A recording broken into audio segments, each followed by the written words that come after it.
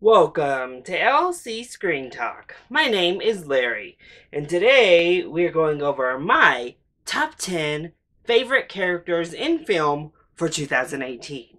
As the year wraps up, one of the lists I love to go over is my personal ranking for favorite characters that appeared in films for the year. This year we had a ton of great films that featured wonderful characters, whether those are characters that were just full of depth and really complex people, or characters that just brought joy and brought a smile to my face. So as per usual, these are just my thoughts. These are my personal top 10 favorite characters of the year based on how they resonated with me personally. So if you disagree, make sure to leave those kind disagreements in the comment section down below.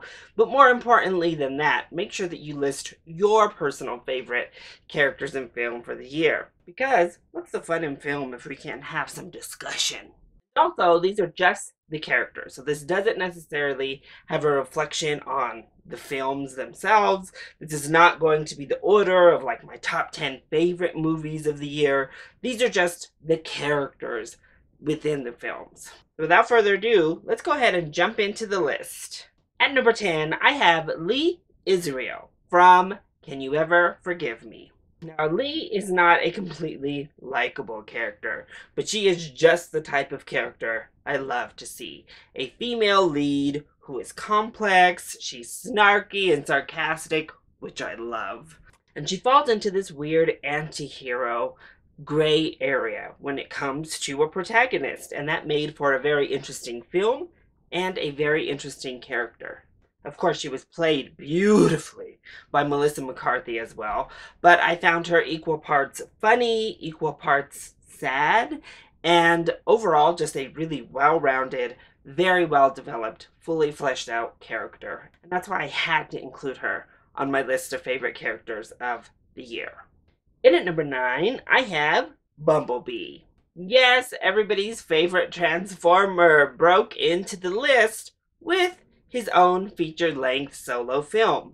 And I think the feature-length film definitely helped. Everybody already loves Bumblebee just because he's been kind of molded as this very likable character that appeals to all ages. However, he's never been as likable and, more importantly, as fleshed out and developed as a character as he was in this film. And that has a large part to do with Travis Knight, the director of Bumblebee, because he focused so much on character design and in particular facial design for Bumblebee, and it really paid off. He was endearing, he was sweet, he was funny, he was everything you want from the like beast character in these kid meets alien type of storylines. Now, Charlie also could have been on this list. She was a great protagonist, a really awesome, independent female with her own autonomy as a lead. But ultimately, Bumblebee is the one that steals your heart. He's the one that steals the show, as it should be in his own film. So, he's the one to make the list. At number 8, I have Okoye from Black Panther and Avengers Infinity War. In really her first major film appearance, Okoye shot up to number 1 favorite female in the MCU. I loved her character in Black Panther. Granted, I love that kind of like badass warrior woman kind of stereotype in films generally, but she was so much more than that. Her character was able to develop with very little of that development coming in actual script writing. She doesn't have her own plot or storyline necessarily, but seeing her inner conflict as she now has to decide between duty and humanity and her as a person was a very interesting, complex story to see unfold. Seeing her relationship with T'Challa was absolutely wonderful. With Shuri, it was great. With Nakia, all of her interactions were wonderful. She had the best fight scenes in the film for me. Her relationship with Daniel Kaluuya's character and that rhino, wonderful. Then we get her in Infinity War. She doesn't do as much, but she had like some line-stealing moments in the film. Everything that came out of her mouth was gold. So Okoye, awesome, love her, had to be on this list. At number 7, I have Holly Burns from Ben is Back. I just saw this film actually, so this was a last minute addition onto my list, but I could not leave this character out. First of all, Julia Roberts plays this woman impeccably well. What an absolutely stellar performance from Roberts. But also, what a wonderful character. She plays the mother of a recovering drug addict, which is a theme we saw several times in some pretty solid films throughout the year. But her portrayal and her character is just so wonderful because she is stern, she is straightforward, she's no nonsense. However, even when she's angry, even when she has to like lay down the law, the love is always there. She constantly is exuding that passionate love she has for her son. And I thought that was really something special to watch in the film. Seeing somebody who refuses to give up no matter how hard the task is, no matter who is telling you, telling your son that this isn't worth it anymore. We have to just let them do what they're going to do. But seeing that passion in this mother was really wonderful. And again, Julia Roberts played it so well and struck all the balance that she needed to strike between hard edge and soft, between happy and heartbroken. And it's all there, it's all portrayed so well. Again, another really well developed, fully realized female character, and she really resonated with me. And I think her performance, as well as Lucas Hedges' performance, really connected me to this film and hit me on a personal level that I wasn't anticipating with Ben is Back. In at number 6, I have Cleo from Roma. What a wonderful character Cleo turned out to be. Such a gentle, warm soul to just spend a film with. And that's so important for these kind of slice of life type of movies, to have somebody that you so easily connect with. She is warm and she is soft and she is loving, yet she's so strong. And as beautiful as a character as she is, she's also a flawed character. She makes mistakes. And I mean, she just felt real. Felt like a woman I've known in my own life. Yalitza Aparicio just plays her wonderfully, like completely flawless, actually. She is the character. And it really is just a beautiful human, a beautiful person that you care for, you care about, you're fully invested in her plight, whichever way it might go. That scene, the birthing scene, about near killed me watching it. Because I was so invested in her as a person. So that's why she's on this list at number 6. At number 5, I have Paddington Bear from Paddington 2. Is there a more lovable character in film for 2018? I'm not sure it's possible, if I'm being honest. The charm is still there, beaming through Ben Wishaw's wonderful voice performance and the absolutely flawless computer animation. Paddington Bear brings even more sweetness, more delight, more optimism in this sequel, and I don't know that it comes at a more needed time.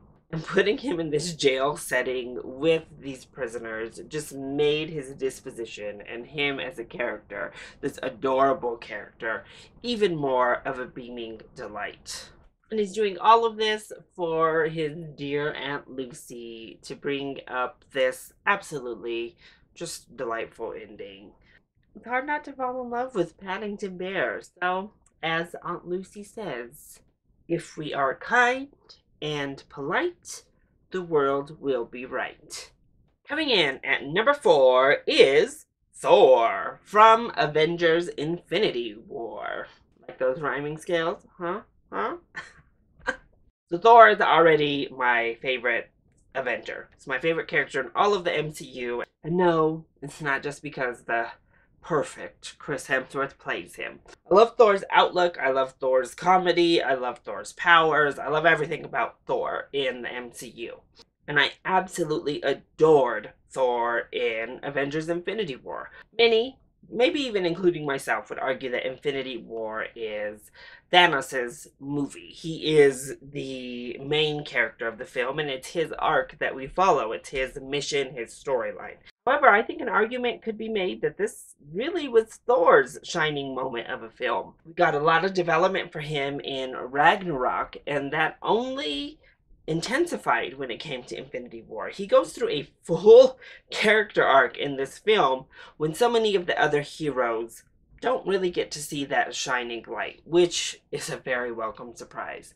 He really has all the best moments. Pairing him with the Guardians of the Galaxy made his comedy just reach new levels. His sacrifice is absolutely beautiful to behold. Seeing that vulnerability for him as a character, and then having it kind of come full circle with that arrival in Wakanda was absolutely cheer-worthy, one of the best moments in film for 2018. So I can't wait to see where his character goes from here, but I really think Infinity War opened the gates for Thor to really shine through in a very crowded, at this point, MCU cast. At number 3, I have Miles Morales from Spider-Man Into the Spider-Verse. I loved Miles Morales. I knew of him from the comic books, but I've never really followed Spider-Man all that much. He's not my fave. I know he's plenty of people's like number one, but I just really fell in love with him in this film. First of all, it was so refreshing to get a Spider-Man that wasn't Peter Parker and to get this wonderful origin story that wasn't the same old, same old. And as familiar as it was, Miles Morales just brought such a new, fresh energy to the role, and I absolutely loved it. First of all, it was just wonderful to see another superhero of color that really speaks to Latino Americans as well as Black Americans and all of us mixed race little babies. But his softer disposition and his failings as a character, he fails quite often in this film, really made him relatable, really made him connect to the audience. It hooked you into his plight and really invested you into his story arc. Even amongst these other awesome spider people and animals coming on into his world, we still never lost focus of him, his connection to his family, and hoping that those connections work out, as well as his success as Spider-Man in this whole big debacle. And his success as a person as he continues to navigate and have this wonderful coming-of-age story. So I loved Miles Morales in this film. That's why he's all the way up at number 3. At number 2, I have Mary Poppins from Mary Poppins Returns. I loved Emily Blunt's rendition of Mary Poppins. Now, don't get me wrong, of course, Julie Andrews is amazing as Mary Poppins, and she will always be the first go-to that you think of in your head. However, I think Emily Blunt did an outstanding job of just recreating this character. She has a lot of sameness to what Julie Andrews did, but as you watch her portrayal, you can see what she said in interviews was accurate. She didn't watch the original film. She took her adaptation from the books. She went back, she read Mary Poppins, and that's how she developed the character. Oh, is she a delight. As we've established, I love a slightly snarky, slightly sarcastic character, and Emily Blunt just delivered those one-liners so perfectly. But much like I said earlier with other characters on this list, she always had that warmth to her. So she would deliver the one-liners, she would be posh and proper, but she still had that lovingness to her. There was always that smile to Mary Poppins, even as she sends a zinger on down your way. And of course, I just love this message of like this prim and proper woman saying, let's have some fun, let's get ridiculous, and let's throw all this logic nonsense out the door and just let our hair down a little bit. So it all just worked so well for me. She charmed the pants off of me in that movie theater. I absolutely loved her. And I think Emily Blunt's rendition of the character is what really really serves as the glue that holds that whole film together. And I really enjoyed the film a lot, and it's mainly because of this wonderful portrayal. So she spoke to me. She sticks out in my mind as one of my favorite characters of the year. Thus, she's in at number 2, the runner-up. So before I unveil my number 1 pick, here are some honorable mentions. I'd be remiss if I don't mention Eeyore from Christopher Robin. Brad Garrett was perfect to voice Eeyore. They gave him the best lines. I thought he stole the show, personally. He's my favorite character from the Winnie the Pooh series, and I thought he was just wonderful in the film. If he had a larger part, if he was in it a little bit more, maybe he would have been able to break the top 10, but as is, still one of my favorites of the year.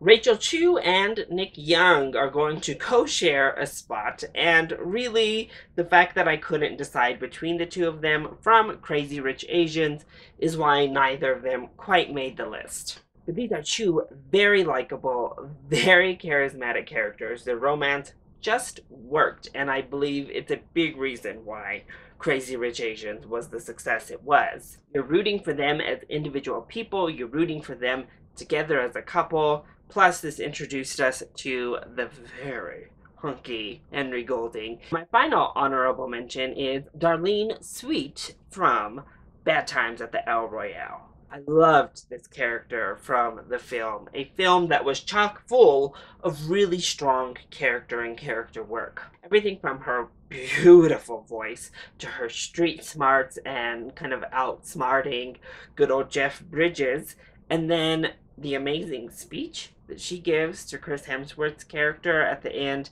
Everything about her character just really worked. It really sang to me. This is definitely the honorable number 11, if you will, because it was so difficult not to put her on my list. So in at number 1, the top spot, my favorite character in film for 2018 is Simon Spear from Love, Simon. Might have been so hard to guess, I'm sure, but I absolutely loved Simon in this film. Nick Robinson did such an amazing job, first of all, redeeming himself as an actor, but secondly, bringing this wonderful character to life. Simon works so well as a character because he could literally be anyone. Again, relating to men, women, straight, gay, bisexual, transgender, it doesn't matter. Simon is just a relatable, wonderful character. One that has plenty of flaws, and we see his failures play out on screen. We see that he's still a high school student play out on screen, but him overcoming those demons, him coming to terms with himself, him succeeding in the end is what makes him such a beautiful, wonderful character to behold. Plus, having this really well-developed character be the center of the first mainstream LGBTQ-centered film was really something special for me personally. Seeing this beautiful romance play out was really wonderful for me to see personally. Simon was funny, he was awkward, he was dorky, he wasn't like stereotype gay, but he wasn't not stereotype gay, and I love that the other characters really kind of called attention to not being shocked, but could be shocked. It's just like, no, you are who you are, and that's that. So overall, maybe it's just because I obviously connect to the character and really enjoy seeing this character and love that this really well-written, well-developed, well-executed character existed this year, but undeniably, Simon was my favorite character in film in 2018. So, that is my list of my personal favorite characters in film from this year.